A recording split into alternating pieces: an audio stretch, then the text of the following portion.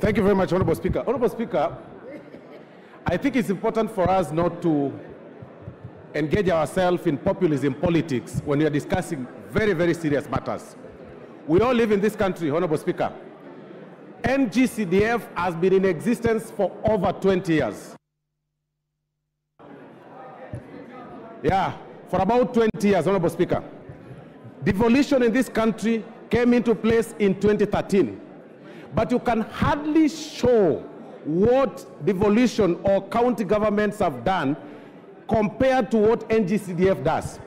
Honorable Speaker, it's important for us to also to be very factual.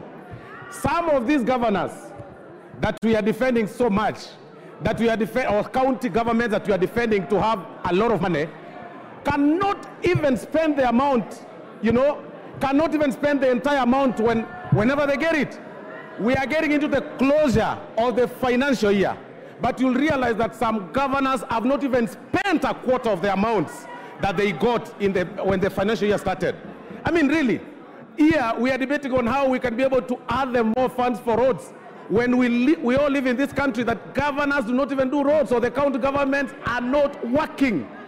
We are telling them, this House, if we allow the proposal by the Senate on the division of revenue bill, Honorable Speaker, it will then mean that the amounts that we place for the 22% that is under the control of the members of parliament should be managed or governed by the governors. When we know their incapacitation, when we know they are not able, when we know they will not do it, when we know they will use it for other purposes. Honorable Speaker, in totality, when you say that you have the money, like Honorable Opium Wandai said, you must show which place you are taking this money from.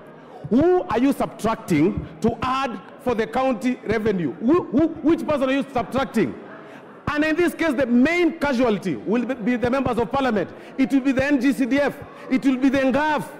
Instead, we should actually be discussing on how we can add NGCDF money. We discuss on how we can be able to add NGAF, because at least we are able to see what NGCDF is doing, what NGAF is doing. Members of parliament seated on the opposite side, Honorable Speaker, are only playing populism politics. They know even from the counties they come from, it's nothing.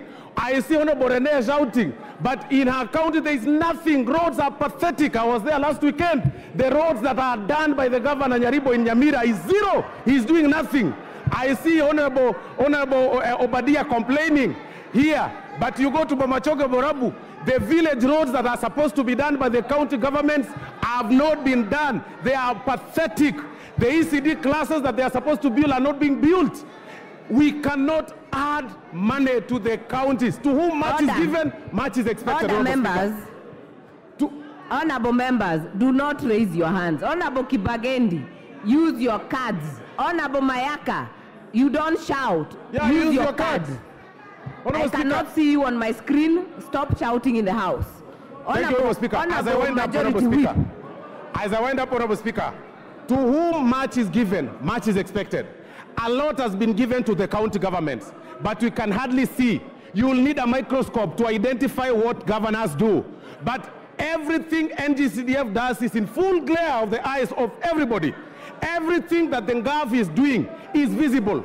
But you'll need a microscope to see what governors are doing. You will see classes being built by NGCDF across the country. You will actually mark. But in the county government structure, you will actually need a microscope. The only development those guys are doing is walking in a convoy of 20 vehicles, moving around funerals, one vehicle carrying a chair, another vehicle carrying carpets, another vehicle carrying goons, another vehicle carrying microphones, another vehicle carrying a girlfriend, and then they go there, they disrupt functions in barrios, carrying themselves in high titles, and then you are discussing on how to add the money here. Governors should be subtracted money, not being added. And that subtraction should come to NGCDF and NGAF. And for that reason, Honorable Speaker, we reject the proposal by the Senate on the division of revenue bill. Thank you, Honorable Speaker. Thank you. Okay, honorable members, I will then give the member for Migori, Honorable Fatuma. Thank you, Madam Speaker.